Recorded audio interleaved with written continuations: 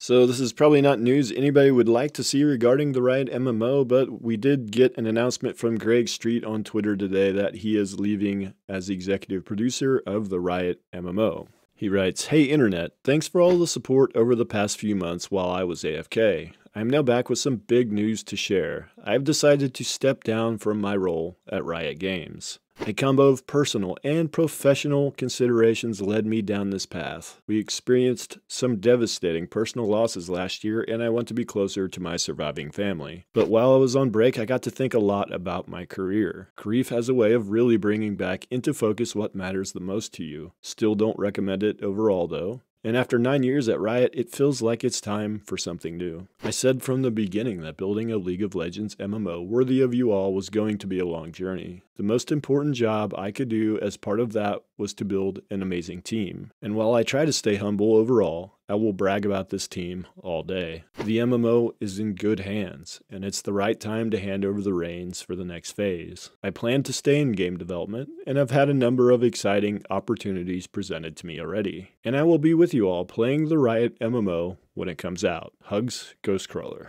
To follow up with the MMO is in good hands comments, Mark Merrill, the co-founder and co-chairman of Riot Games, added this Twitter thread. A little bit ago, Ghostcrawler shared that after 9 years with Riot Games, he'll be stepping away to focus on the things that matter most, his family. Thank you again for everything, Greg. I want to take a second to talk a little bit about what this means for the MMO. First, we are still in early development, but have a direction that we're very excited about. We're working hard to deliver an experience that you'll love, but it will still be a very long road to get there. Thanks for being patient with us. We believe in this game and the team working on it. If we look at development as a race, Greg has run an amazing first leg with an incredible team, and I know whoever takes the baton next will be set up for success going forward. In the meantime, we're looking for the world's best and brightest who love MMOs. If you have ever dreamed of helping build what we hope could be the world's next incredible MMO, we'd love to hear from you. I want to highlight one very important thing from these comments. We are still very early in development. This is something I keep saying, and I can't stress this enough. This project still has a long ways to go, and I would be shocked if we see a release anywhere before 2026. Alphas and betas could certainly be sooner than that, but launch is probably a long ways off still. I really don't think they started ramping up production until last year, and with them wanting to essentially aim big for this project and not be a niche project, even with the resources and talented team that they have, it will take a long time before this project sees the light of day. What about the ramifications of Ghostcrawler leaving the project?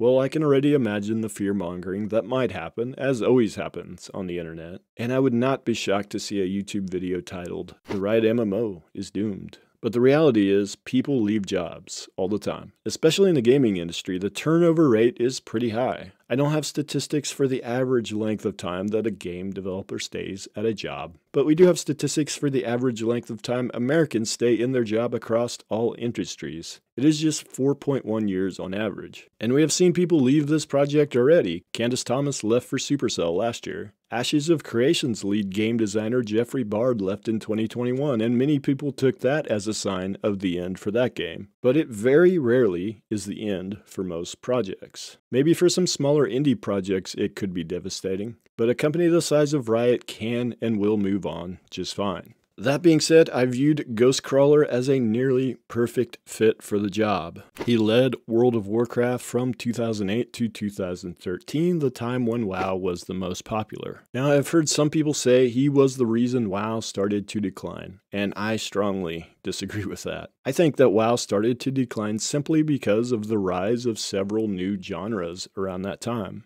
MOBAs and later Battle Royales started to be the next big thing in gaming, and people moved out of the genre. And frankly, no game can maintain that level of player base for a long period of time, no matter how good it is. Rising and falling player populations are the norm in any game, so replacing him will not be easy. But Riot can do it, and I have a lot of faith in them. They are still the company that continues to produce hits with every single game that they release. They are still operating the way Blizzard did at their peak, and until they prove otherwise, I will continue to believe in them.